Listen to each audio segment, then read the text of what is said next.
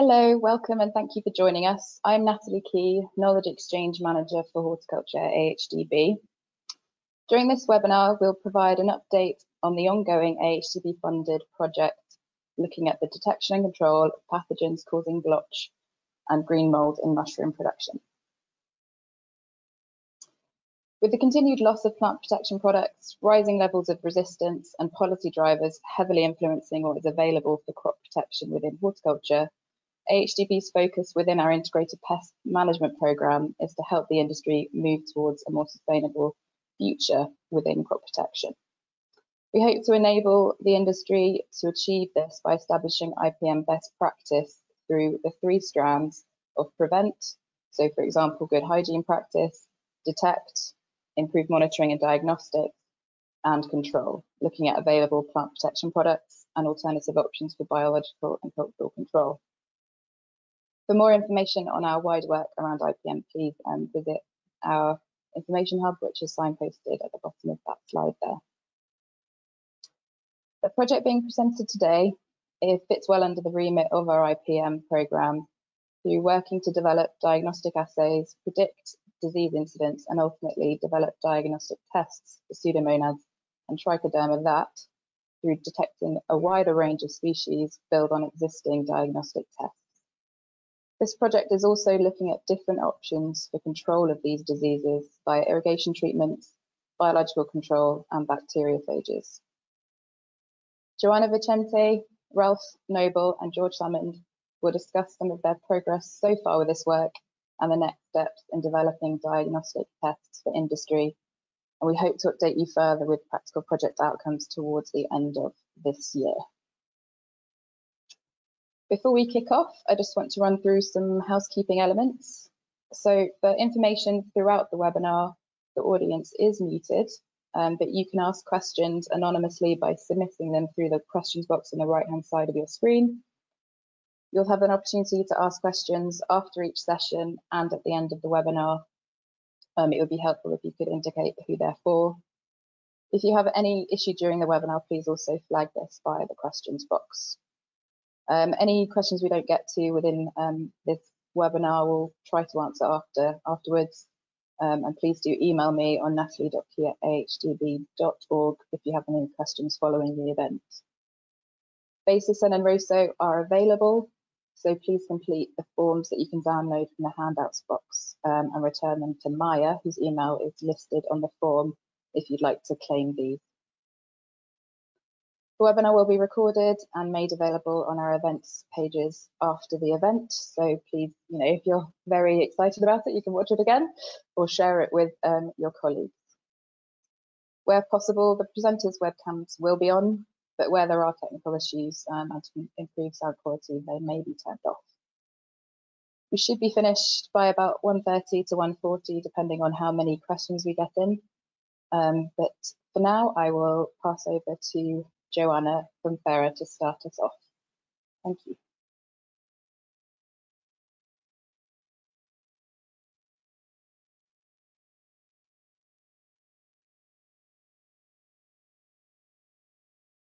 You can see that, Joanna, thank you. Thank you, Natalie. Thank you for the introduction.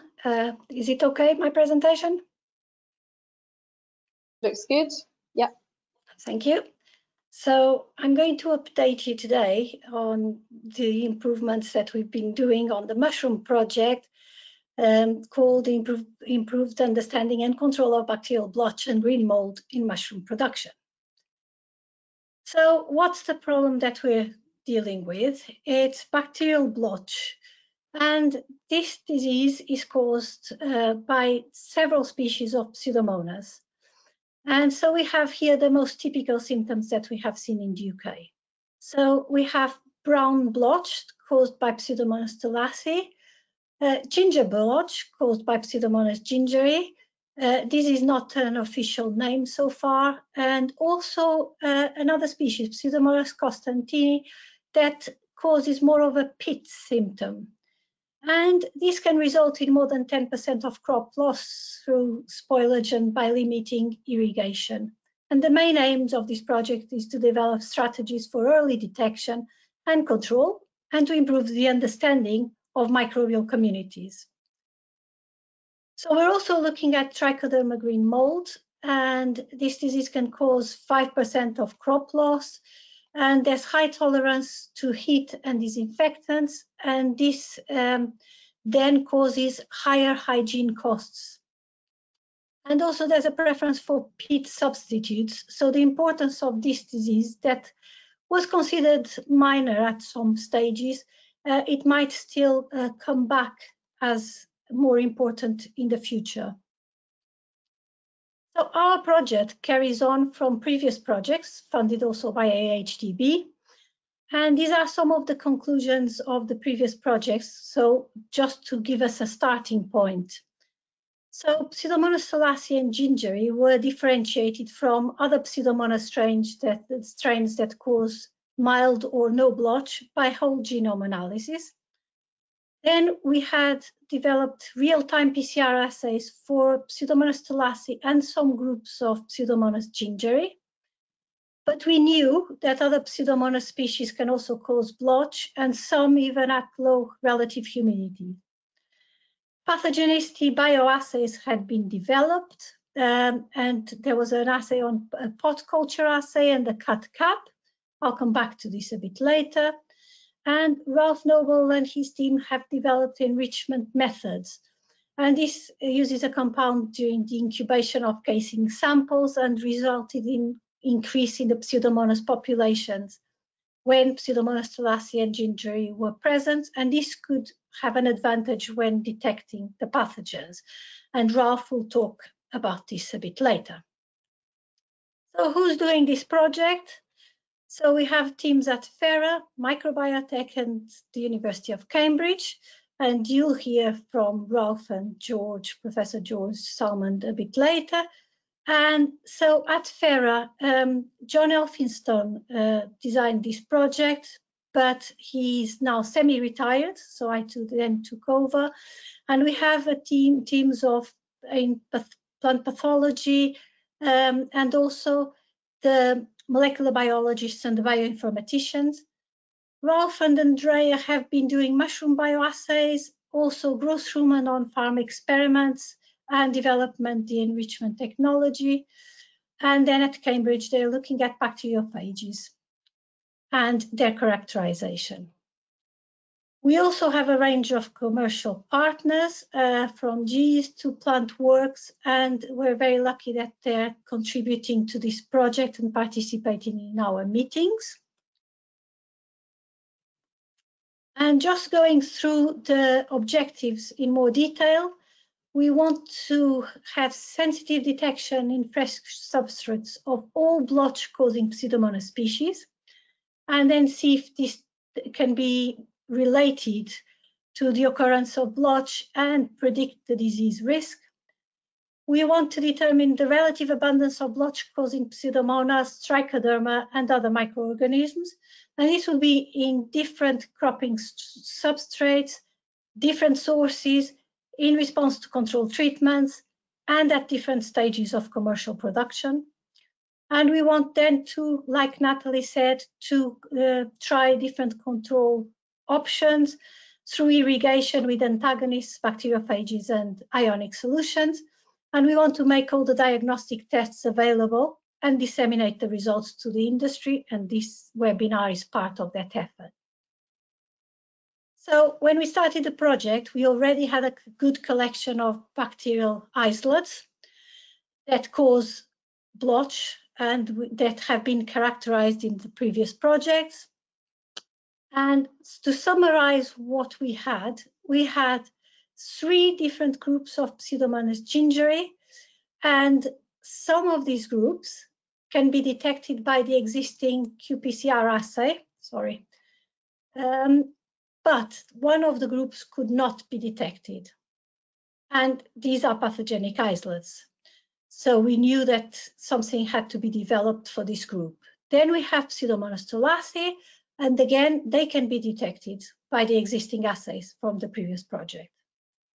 Pseudomonas constantini could not be detected by the assays, and we also got some isolates that we got from the Netherlands of different species, that they characterized there, and they could not be detected by any existing assay. Some of these species might not be present in the UK. So this is just to show what the isolates look on Petri plates, like fluorescent pseudomonas. Very difficult to know what they are just by plating them. And we also had a collection of isolates that were found associated with mushroom production. They're from a range of different species, and they were not pathogenic. And these have the potential to be used as antagonists. And I just highlighted one here that Ralph will talk about a bit later. And all of them were not detected by any of the qPCR assays. So during this project, we are increasing our collection of isolates, and these are some of the symptoms of mushrooms that we received. And so we've made isolations from these symptoms, and we have chestnut mushrooms and white mushroom, and we obtain more isolates from these. And one of the first things that we've been doing was to do cut cap assays to determine, this is a very quick test. It only takes 2 to 3 days to see symptoms. And this is very good to see symptoms of Pseudomonas thalassei, also Costantini, quite clear.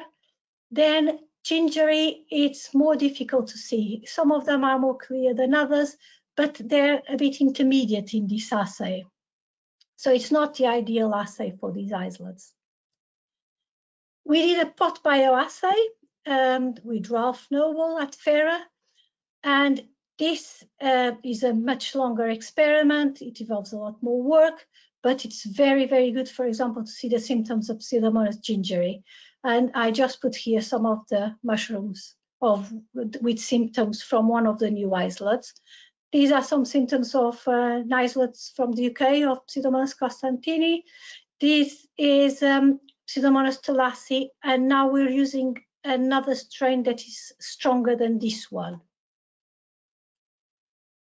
So during the previous project, they have sequenced a large range of isolates in collaboration with a team in Wageningen in the Netherlands. And this work was published last year, and it allowed us to group the isolates according to their sequences. And this, for example, has changed how we looked at gingery, because now we know that there's different groups genetically. And so this has changed how we're dealing with these isolates.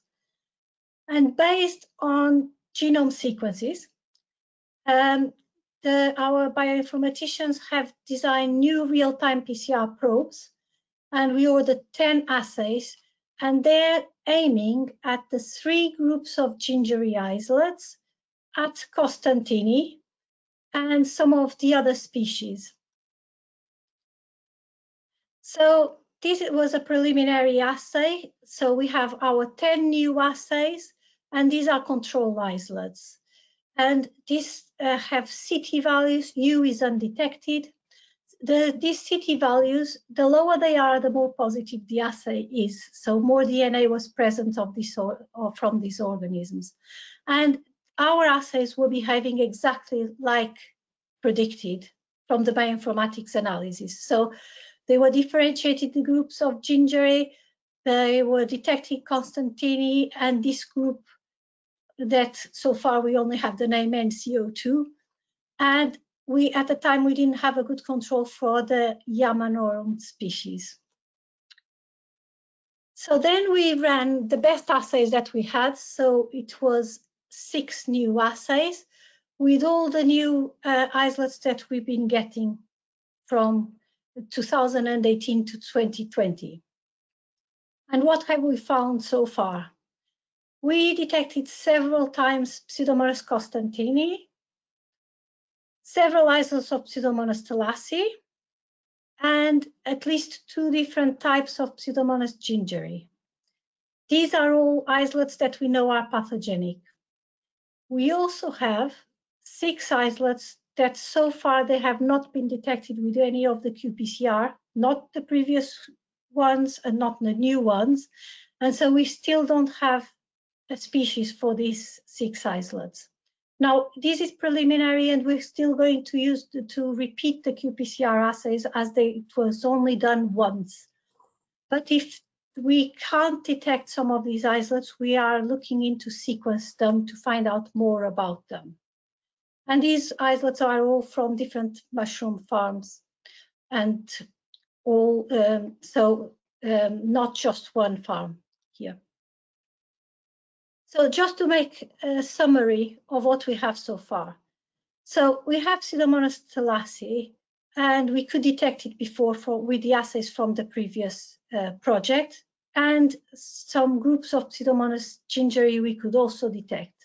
But now in this project, we extended the range of isolates that we're detecting. And so far in the UK, we think that we have these species, with Thalassei gingeri and Constantini being the most important ones. Now, the other species that were detected in the Netherlands, so far, we do not know if they're present in the UK. They might not be. Just to give you an update on what we have been doing on Trichoderma.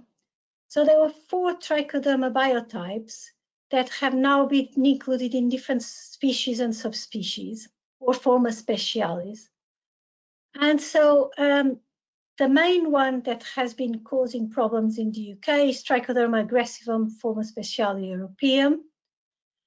And then there's one isolate that is a threat for the UK and for some other countries. This has been causing problems in North America, but in Europe it has been detected in Hungary in 2015. Then other Trichoderma species can cause some problems, but not at the same level. So we started by receiving some isolates from Ralph Noble, and we also grew isolates that were kept at Fera, and some of these isolates had come from the old HRI collection and had been transferred to Fera during an AHDB project. We extracted DNA from all the isolates, and we sequenced, partially sequenced 2 genes, ITS and the elongation factor, to check their identification. Ralph will come back to this in a moment. And we then found that we didn't have a control of Trichoderma aggressivum forma specialis aggressivum. And so this was ordered from a culture collection. This is just to be used to extract DNA and to compare things in the lab, not to be used in any other experiments. And what we would like to have will be PCR assays, or ideally even qPCR assays, to detect Trichoderma at the genus level, Trichoderma aggressivum at the species level, and then Trichoderma aggressivum, well, especially forma specialis europaeum, so at the subspecies level. So we tested primers from 2 publications, and this one worked very well for us. It seems to be detecting all Trichodermas from our collection and not other genera. They only missed 1 strain, but this could be a problem with the DNA. We also tried some primers from this publication, but we had more cross reactions, so it didn't work as well for us. Then at the species level, we have the primers from Chen.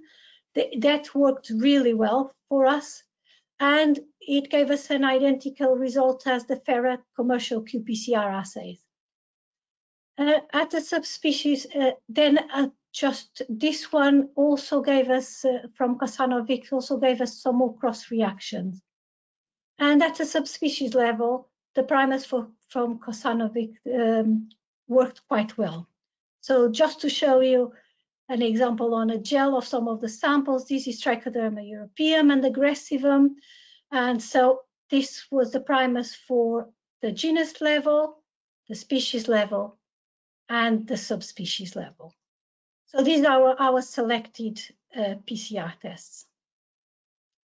So what are we still doing in this project in this last year? We want to work on the identification of a small number of isolates that have not been detected by any qPCR. So we need to repeat some of the qPCR and then move for sequencing if necessary. We want to do some more pathogenicity tests using Ralph's new system, and this is especially for newer isolates that we recently got. And we want to continue in the qPCR development and then make the best assays available through FERA. And then we would also publish this. And we need to study the bacterial and fungal communities at different stages of production. And this has been the work that has been more delayed due to COVID problems, related problems. Ralph will touch on this work again in a minute. And this is just to say that there's a large team of people that have been working on this project, and I would just like to finish with an acknowledgement to all of them. Thank you very much. And I can now pass to Ralph Noble. Well, I think we might just have time for a quick question for you, Joanna, if you don't mind. Okay, that's fine. And please do feel free to submit any more if you're logged on. Are the isolates collected in this project which are pathogenic, but that you have not been able to pick up with the existing diagnostic assays, likely to be non-Pseudomonas blotch causing isolates yet to be detected in the UK? I think they will all be Pseudomonas because of all the preliminary tests that we do at FERA when we do isolations. But we are keeping our mind open about that. And obviously, if we move to sequencing, we will know for sure what they are. But it will be important to know if there are any of the species that they have detected in the Netherlands. And also we want to test their pathogenicity carefully because some of them we have only done cut cap assays. So that's where new pathogenicity tests will be important as well. So yeah, I think they will be quite important to look at to know exactly what we have in the UK. Thank you. So for now, we'll move on to Ralph. We'll just pass screen control over to you. Thank you, Joanna. Thank you. We can see that. Thanks, Ralph. You can see that. That's good. Okay.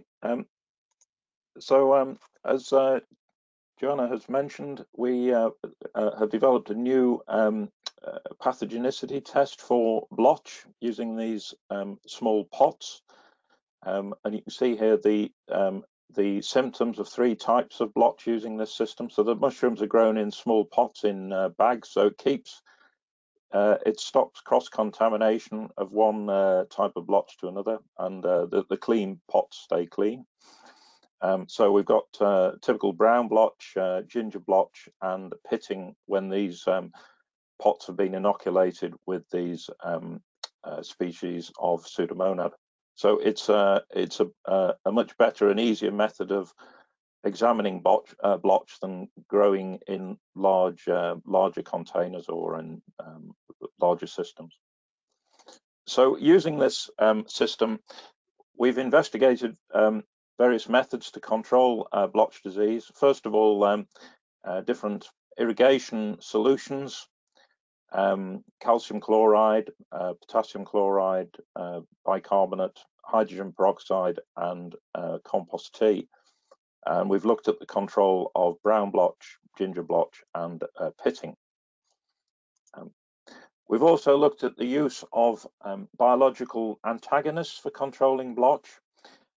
So we've looked at commercial products. These are Pseudomonads that are commercially available. They're not designed for controlling blotch. They've been developed for controlling other fungal pathogens in other crops.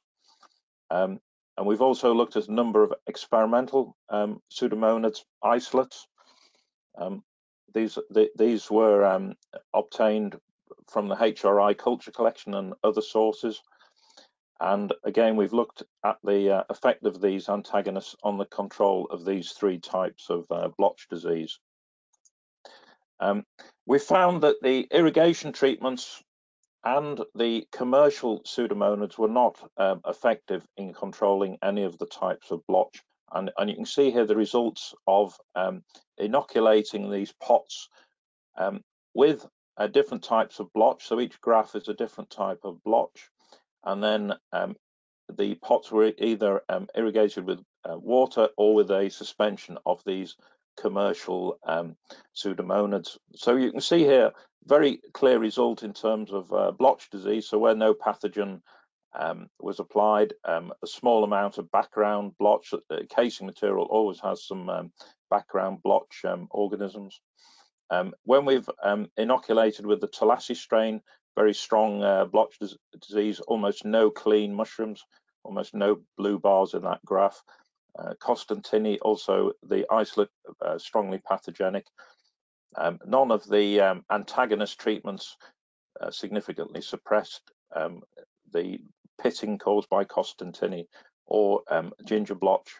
So again, mainly disease mushrooms, not many clean mushrooms when we've inoculated with the gingery eye strain. Moving on to experimental pseudomonads. So we've again inoculated the pots with gingery eye and Costantini. We didn't use Talassi in this experiment. And then in addition, we've used these various experimental pseudomonads. And we can see in terms of gingery eye, when we've applied ginger eye and this antagonist 7759, we didn't get any ginger blotch mushrooms, and in Costantini we didn't get any pitted mushrooms, whereas in the case of when we just used water, we got pitted mushrooms and we got ginger blotch. None of these isolates significantly affected the number of mushrooms when there wasn't a pathogen present. We've repeated the experiment, and in this case, we did get some suppression with the brown blotch Talassi. When we just used water, we got almost 100% disease mushrooms. When we used the antagonist 7759, we reduced that to about 50%. Of course, this is very high inoculum level. You wouldn't normally see 100% disease mushrooms, so we're using very strong high levels of inoculum and still getting some disease suppression. It again suppressed Costantini 7759, whereas without the antagonist we did get pitted mushrooms.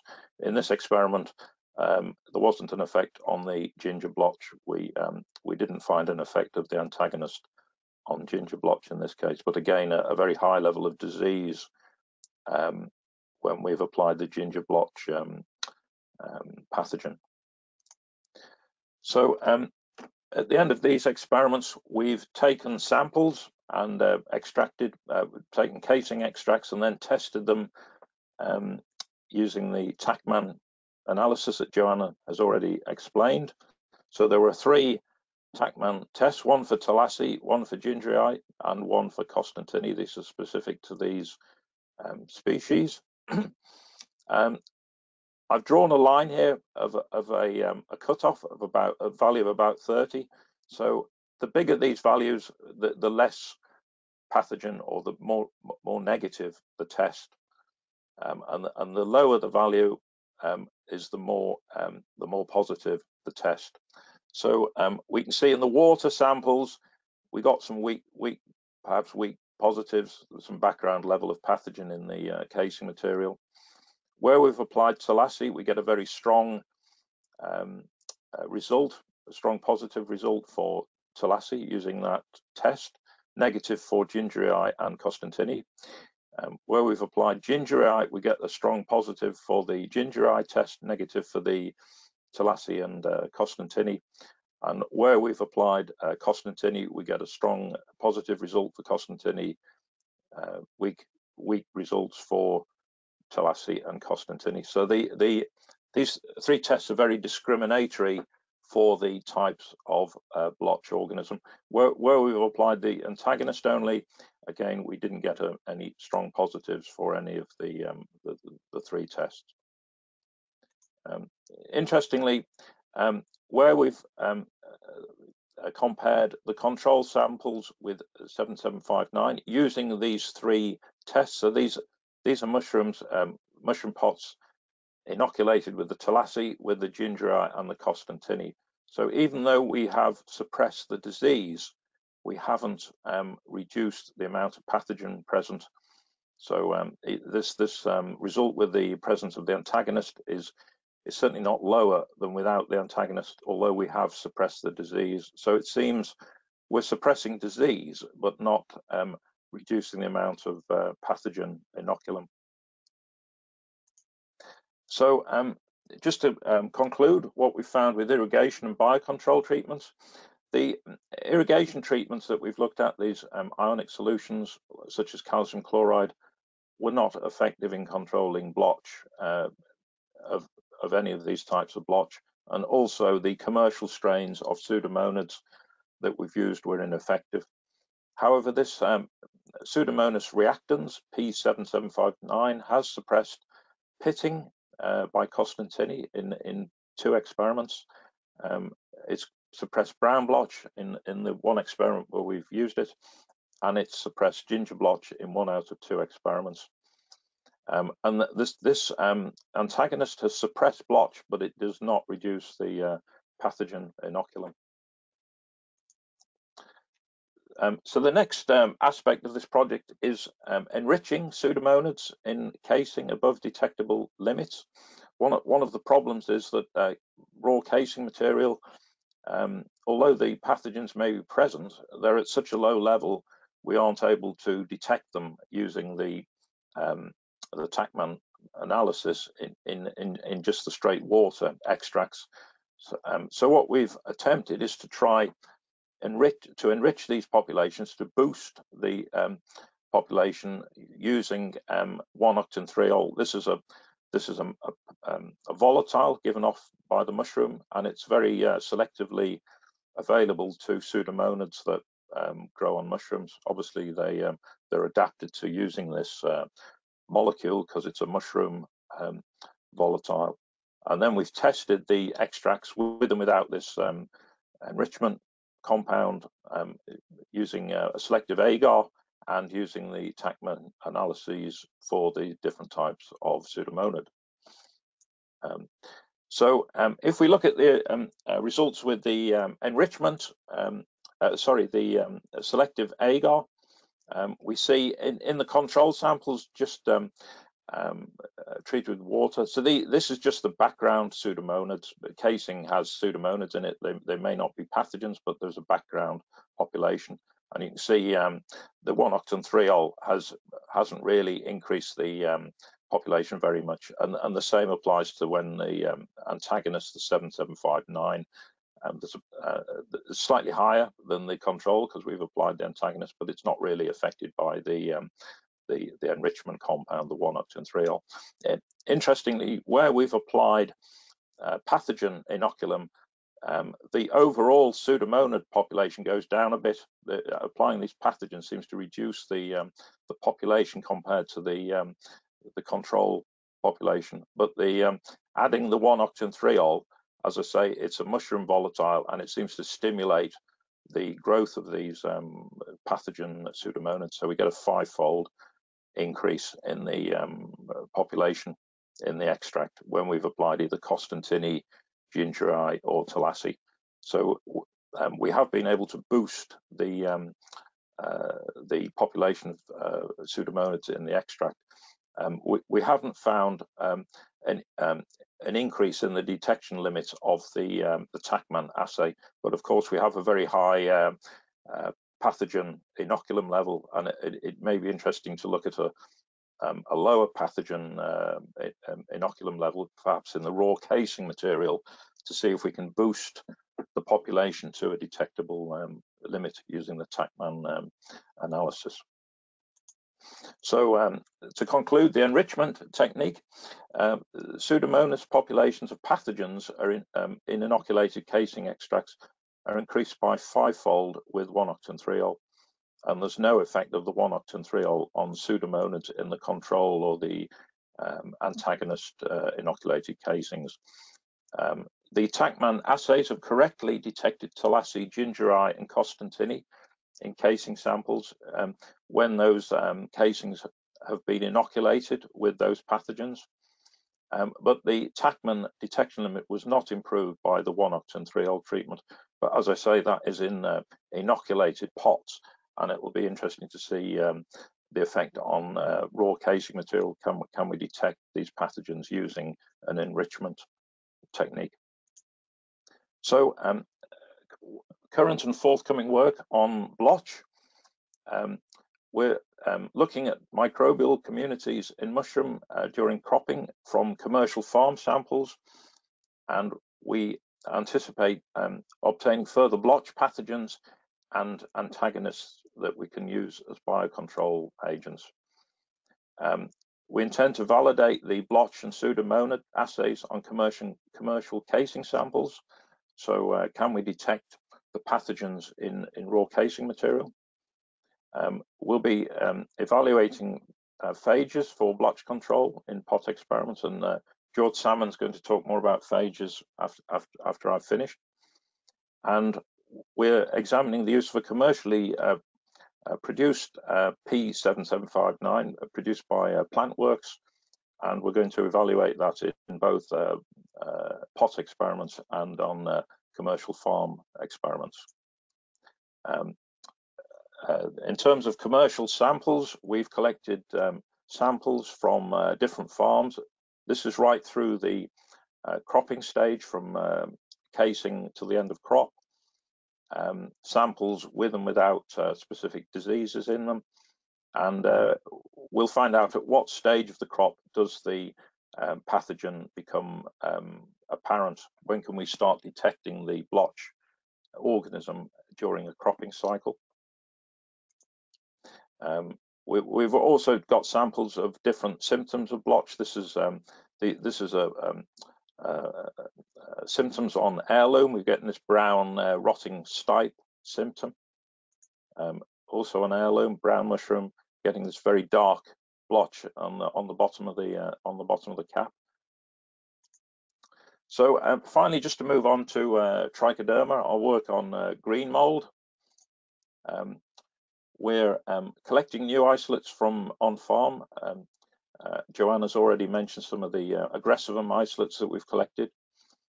We're using existing molecular techniques to species type these isolates. We're using the small pot bioassay for green mould control strategies. We're determining the pathogenicity of different isolates we've obtained, and testing biological control agents for control.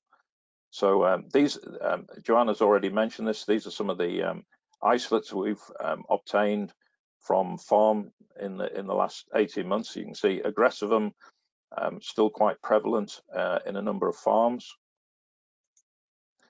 This is the pot bioassay that we use to test the pathogenicity of green mould samples. We have here a spore suspension, and here 0.1% infected compost. We got this level from a previous project that we did with Helen Grogan, and we use this 0.1% infected compost level, which was like the threshold for causing disease. But you can see here, this was a bit of overkill, but this is far too much. So we have to reduce this amount of inoculum. So we've looked at the pathogenicity of different isolates that we've obtained. This is a number of mushrooms in a pot experiment. Two of the isolates we weren't able to get any green mould. This third isolate, much more pathogenic, and is the one we'll use in further experiments. Sometimes, surprisingly, it's quite difficult to get green mould in an experiment. So we've got this isolate here that's giving very reliable disease symptoms. And we're looking at biological control of green mould. It's known that some bacillus species are suppressive to green mould, and we're using this Bacillus subtilis type. It's got this AHDB code, and we're looking to see if this will suppress Trichoderma aggressivum in compost. So that's just a summary of our sort of applied work on bacterial blotch and green mould. And I've mentioned phage, and George is going to talk about that after me. Thank you very much, Ralph. I've just got one question for you at the moment, and then we'll probably just pass over to George. Are there any other biological control agents that you're going to trial on Trichoderma other than the bacillus? Do you have any plans for that? Yeah, I think it depends on the results we get with bacillus. If it looks promising, that's something we might compare with other biological control agents. I think at the moment the work on bacterial blotch looks very promising, so you have to focus a bit on the most promising aspects of the project. And if that down. We have to narrow it down. We haven't got a large number of years left on this project, so I think we have to focus on the things that look most promising. That sounds sensible. So thank you very much for that, Ralph. There may be some more questions at the end for you, but for the moment we'll pass over to George. Good. Thank you.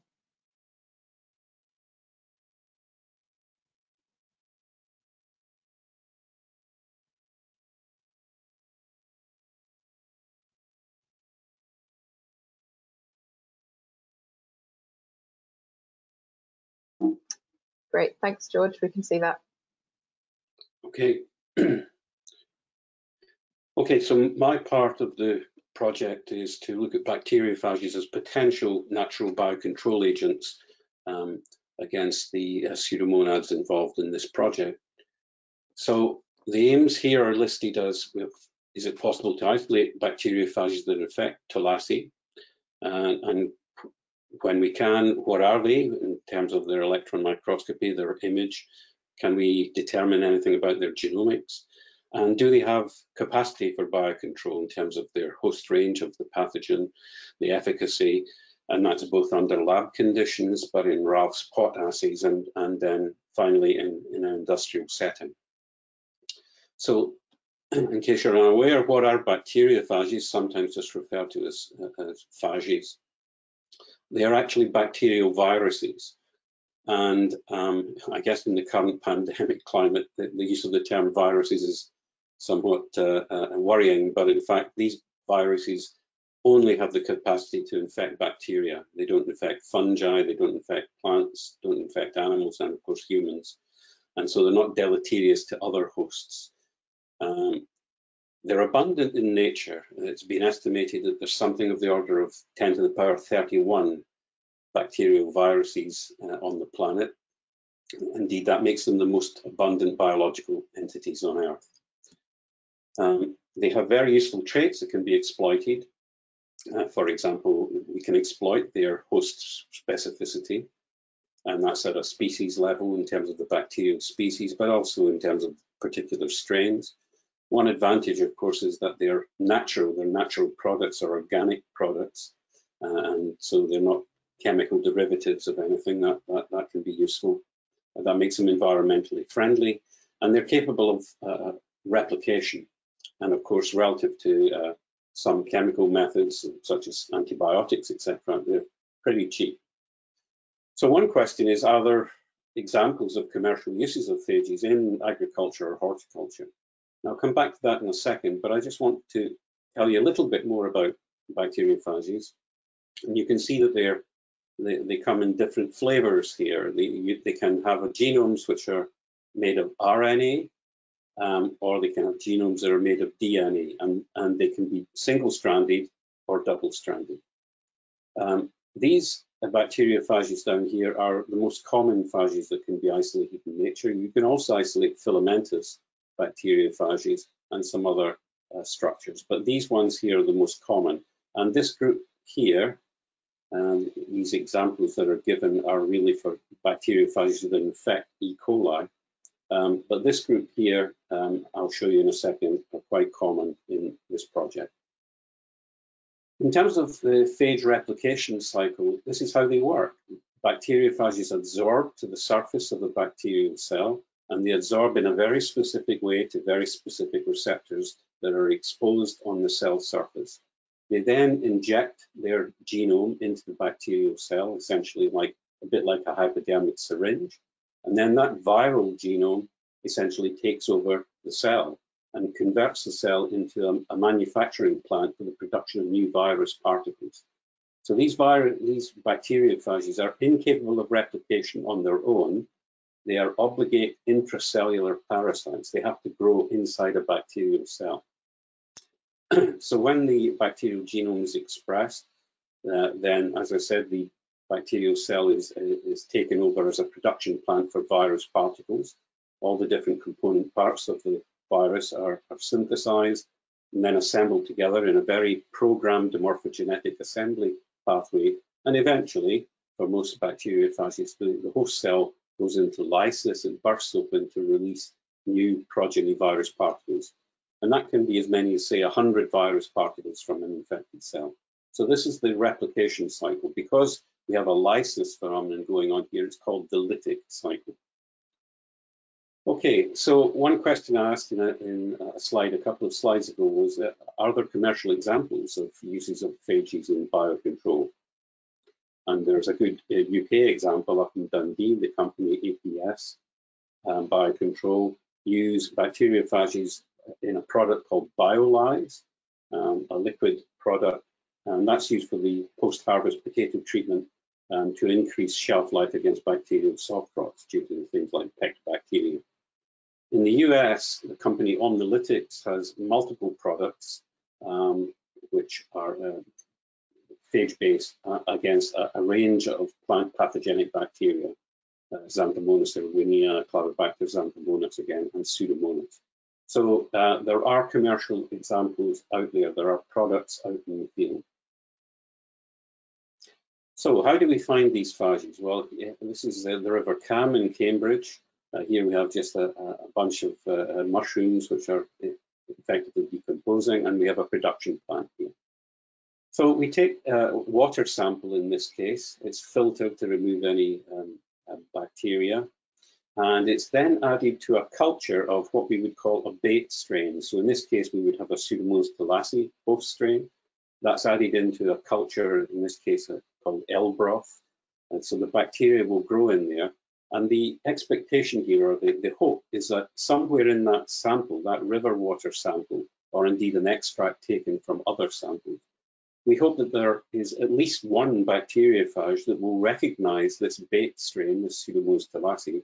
And if it is, you saw in a previous slide how it absorbs and replicates, it will then absorb and replicate to the bacterial bait strain.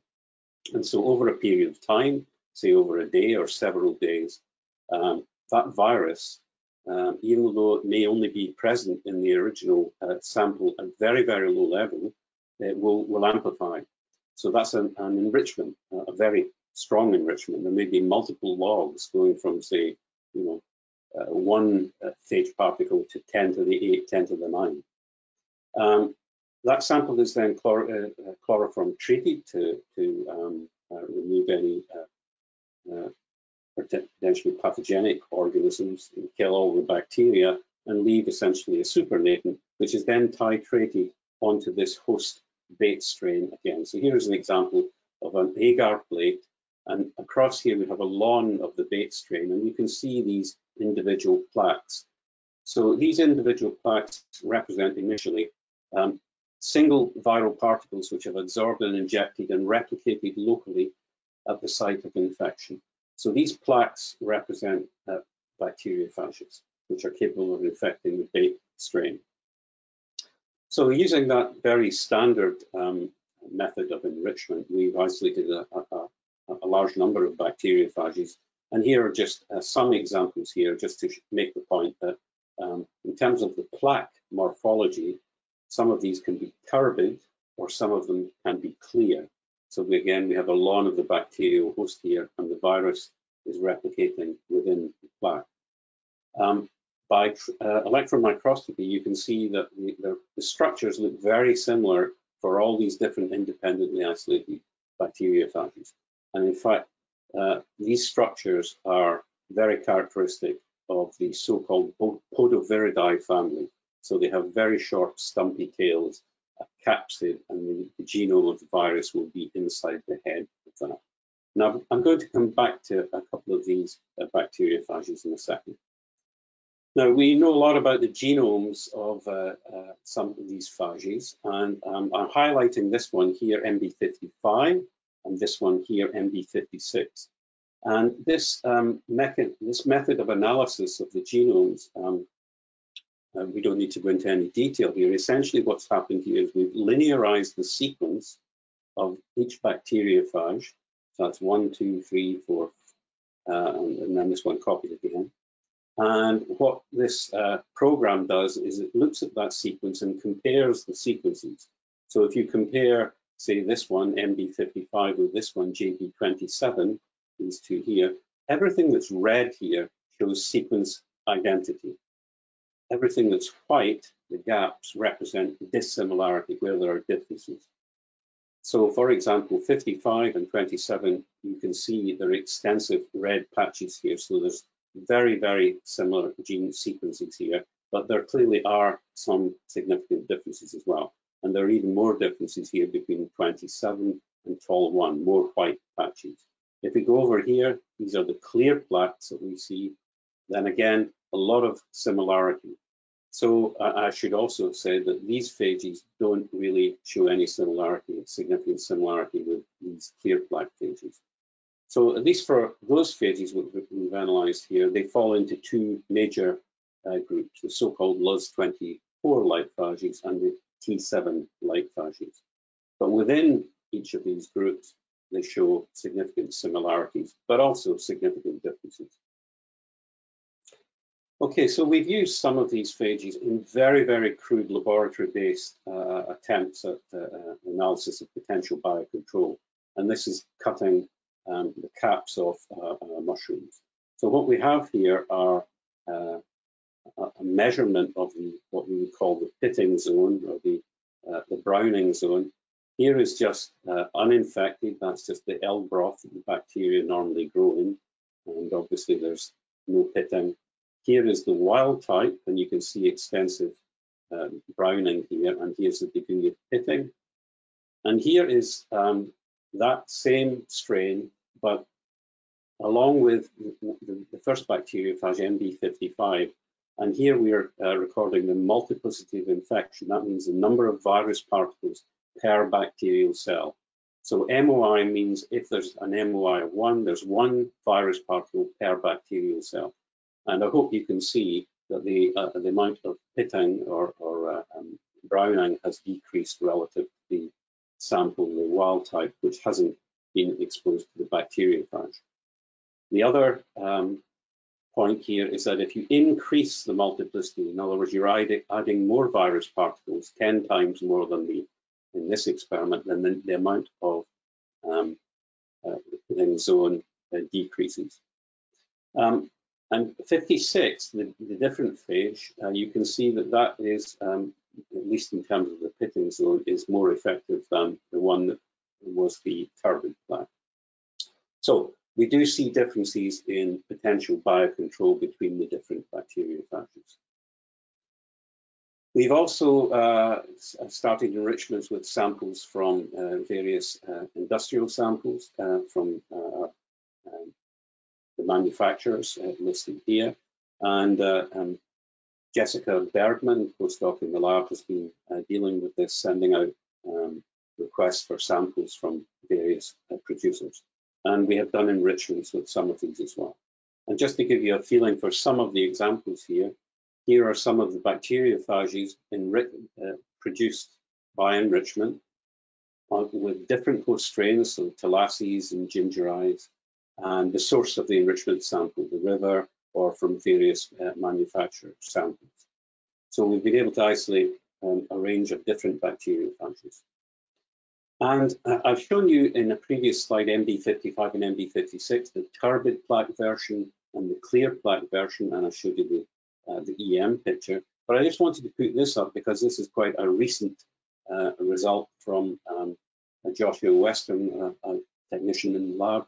Just to make the point here, here's a lawn of Pseudomonas gingeri. And what you can see here is pretty obvious. These are enormous plaques, certainly compared with any of the other phages we've isolated. So we now have phages against Pseudomonas gingeri which are producing these enormous plaques, and we think these are virulent phages which are very aggressive against Pseudomonas gingeri, and we're hoping to do some bioassays and biocontrol experiments with these as well. Okay, so in summary, yes, we do have phages that infect Pseudomonas thalassei and Pseudomonas gingeri, isolated by enrichments. Sources include river water and commercial production plants. It depends which host you're using as the bait strain for the enrichment, because some bacterial host strains are better or more permissive for enrichment hosts, as enrichment hosts than others. And we've got phages that will differentiate between Pseudomonas thalassei and Pseudomonas gingeri strain.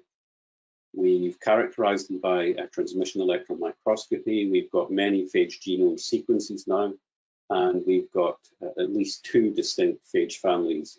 There may be others. And at least under very crude lab conditions, we've been able to show potential capacity for biocontrol. So what we're doing now in red here are more enrichments, extending the phage host range analysis and more genomics. All of that is in progress. And as Ralph mentioned, we are moving these phages, the characterized phages, up to FIRA to do the mushroom pot tests as a kind of prelude, a proof of principle in those assays to see if the phages will be effective under, let's say, slightly more realistic conditions. And then eventually the potential for biocontrol will be assessed under industrial circumstances. So various people in the lab have been involved in this, but I want to highlight Dr. Jessica Bergman, who's postdoc in the lab, the technician and now an MPhil student, Josh Western, and Megan Booth, who was a previous MPhil student who did some of the early work. Okay. Thank you very much, George. Got a couple of questions for you. If the speakers want to put their cameras on, we can have a little panel session. Thank you. And if you just stop sharing your slides, George, if you can. Or Maya could maybe help. Nope. Sorry. That's okay, don't worry. Okay.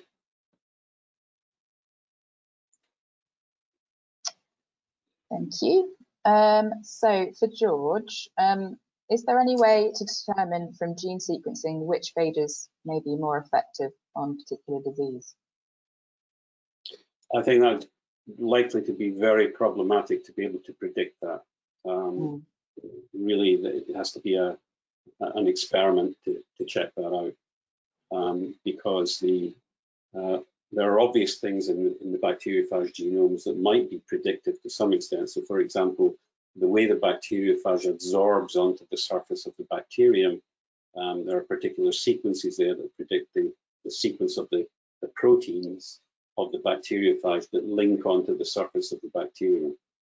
But it's virtually impossible to predict that a priori. I guess Sorry, I should say that we know quite a bit about the nature of the bacteriophage receptors on the bacterial pathogen as well now. I haven't described any of that so far.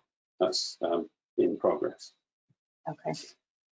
I guess something that's linked to that is, as there are a vast number of phages, I mean, it sounds like an impossible question to answer really, but as there are a vast number of phages, what is the scope of finding phages that have a biocontrol effect on specific pseudomonads?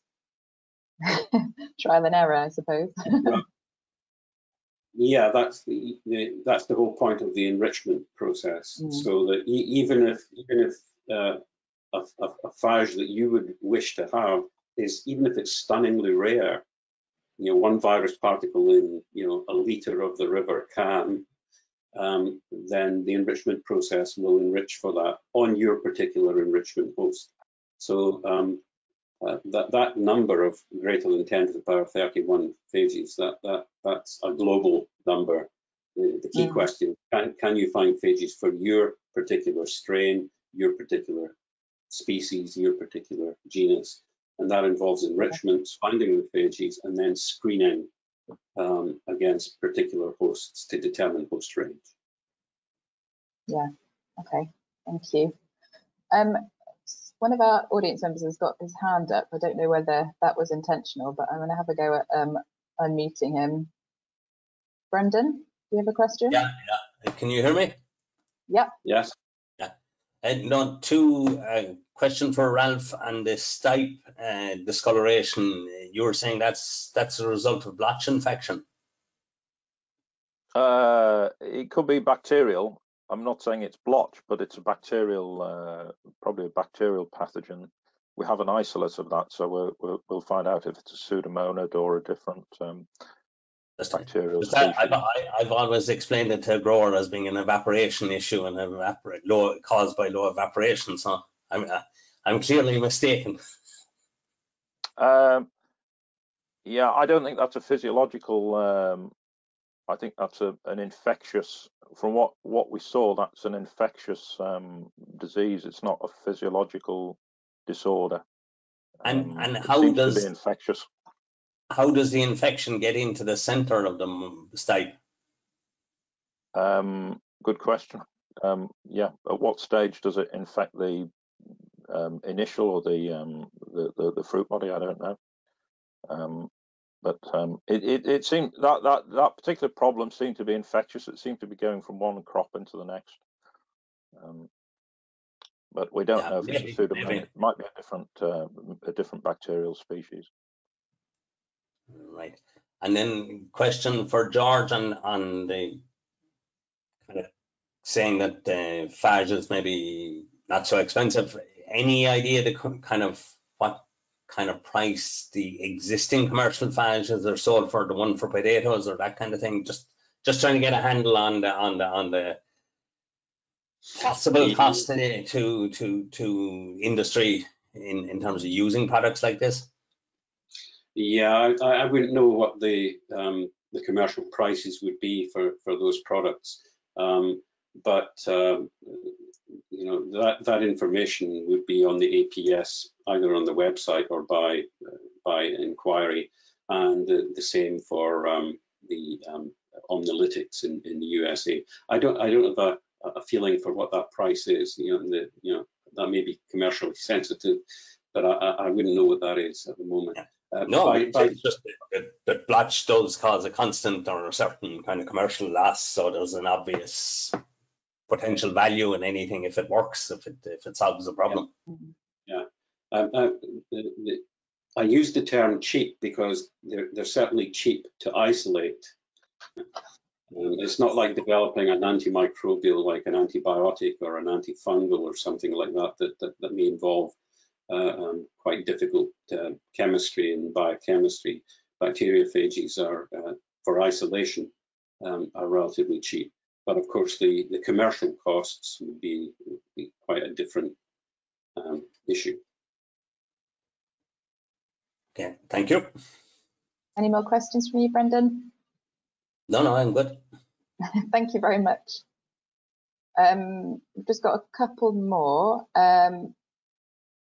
Hold on a second, just get the right window up.